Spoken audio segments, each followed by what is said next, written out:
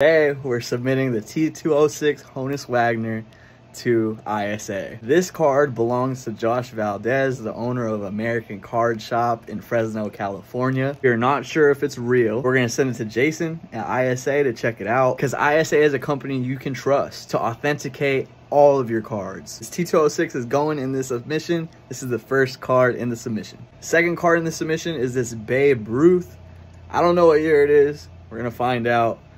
We'll see what happens. But vintage cards, they authenticate everything from modern to vintage. You should really check out ISA. My Instagram is Jordan Sky Cards. Let me know if you need anything submitted. First card in the submission for me is this Charizard V-Star with the alt art. It has Mewtwo in the background, Charizard doing a flamethrower. I think this card is going to be one of the most iconic modern cards in the future, and I can't wait to have this card slabbed. Next up, this Ultimate Black Rose Dragon. It's pretty beat up, but I would love to have it slabbed for my personal collection because this is the first Ultimate Black Rose that I have. This is the first Ultimate Black Rose that I have had, and this is one of the most iconic cards from Yu-Gi-Oh! This was so powerful when it first came out, when Synchro Monsters first came out, to be able to blow up the field.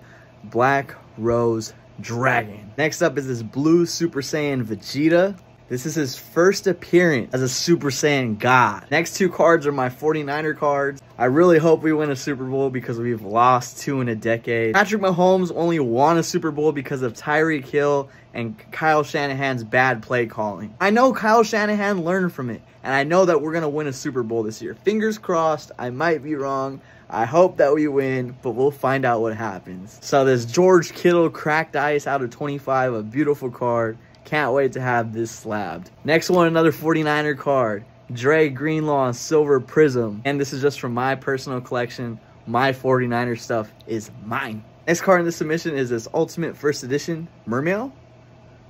These cards in a playset when this deck was meta was like $400 for a playset of these. I'm so grateful to find this one for $15 at a local card shop in town. Now the big boy, the big card for me that I'm submitting today is this Ghost Rare card. In a PSA 10 sells for about $750. In a 9 it's about $300. The beautiful looking card, the God cards. I hope that they do Obelisk and Slifer and Ghost Rare too, so I can have it in my personal collection. The last card in the submission is this Kobe Bryant. It's unlicensed, so we're not sure if they will grade it or not, but we will find out. Want your cards graded with a 2-week turnaround? Hit my line. Honus Wagner says goodbye. Came out the mud, they thought I was a rock. Dust me off, I'm shining.